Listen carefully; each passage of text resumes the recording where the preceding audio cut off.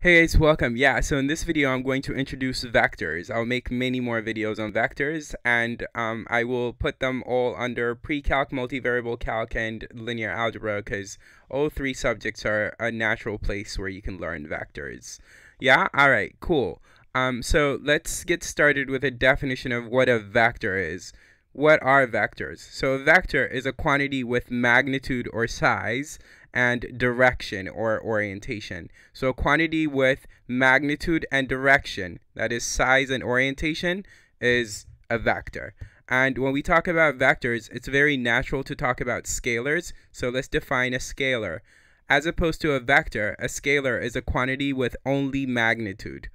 And so here's a typical example of a scalar and then a vector. So speed is a scalar, whereas velocity is a vector. Because for speed, 60 miles per hour east or west does not matter. What matters for speed is 60 miles per hour. Whereas for velocity, 60 miles per hour need to be accompanied with west or east. Because 60 miles per hour west can get you to Cali, and 60 miles per hour east can get you to DC. So you want to know which direction in addition to the size. Yeah? Okay, cool. When you're talking about vector, that is.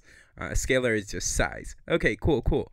And visually, we can represent, for example, 60 miles per hour northeast and this way. And if the length of this black vector represents 60 miles per hour, then I think it fair that the length of this maroon vector, which I'm suggesting is half the length of the black vector, then represents 30 miles per hour.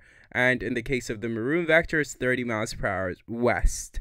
Oftentimes, west is associated with a negative sign on the vector, and east a positive sign, and similarly north a positive sign, and south a negative sign. But we'll say more about that, which is a sign that comes with vectors, when we talk about vector arithmetic, and that's a different video. Here, let's wrap up by saying a little bit more, and here's what more we say. Consider these three vectors on the coordinate axes. My claim is that when we defined vectors, we said that all that matters is the length or magnitude or size and the direction or orientation. And all three of these vectors are in the same direction and of the same length. Therefore, they are indistinguishable from one another. In other words, all three of them are the same vector. The location for vectors does not matter, only the direction and the size. And from practical standpoints, how would we figure out what vector this is? And therefore what vector this is, or what vector this is? All three of them are the same, we just said. So how would we represent them? How would we write them as vectors? We have the visuals.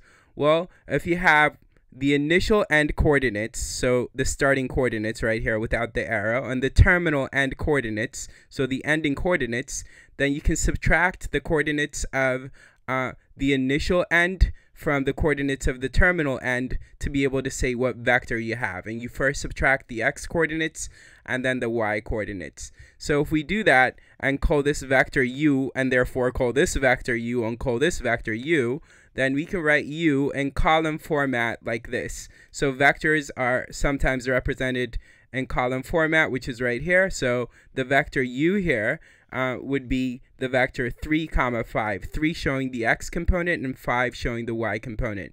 And the computation of the x component and the y components is, as I said, we subtract the coordinates of the initial end from the coordinates of the terminal end.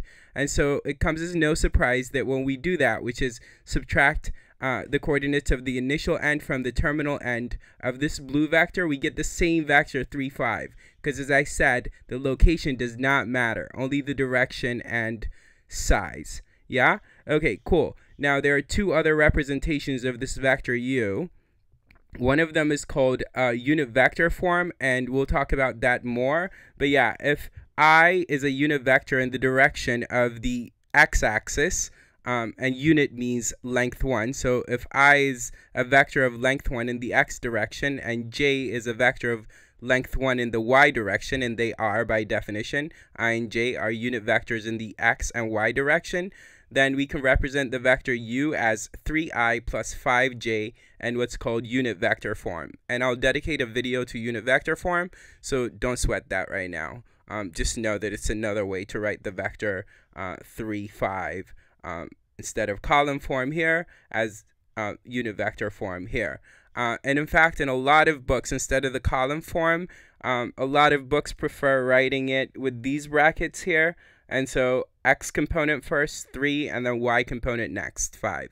Yeah? Okay, cool. Of course, a vector doesn't have to be in 2 dimensions. It can be in 3 dimensions. So I'll have an x component, then a y component, then a z component. And it could also be in 4 dimensions and higher dimensions, right?